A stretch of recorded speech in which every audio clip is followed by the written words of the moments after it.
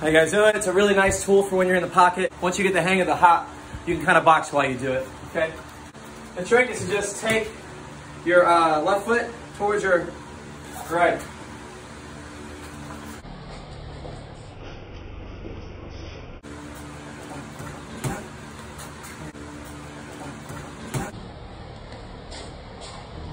Maybe jab, cross, hook, switch.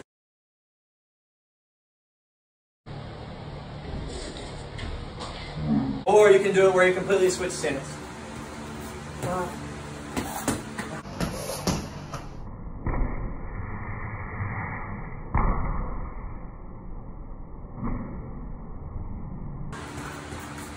Now, if he's orthodox, I'm past his jab.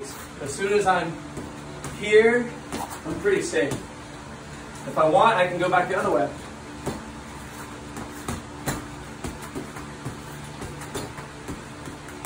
I can go to the body.